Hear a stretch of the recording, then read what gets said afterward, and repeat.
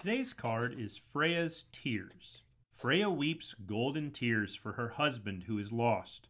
She is the symbol of our collective grief. Consider loss in your life. Old lovers, family members, and friends. It's okay to cry. Don't hold back emotion. Experience it so you can let it go. In love, we find the greatest strength, even when the object of that love has been lost to us.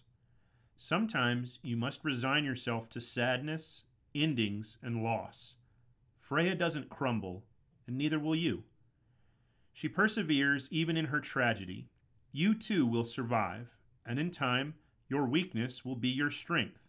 You don't have to be alone processing loss and grief. Look to your family and communities for help. Freya's husband wanders in winter, and as such, that is the season that oversees this card.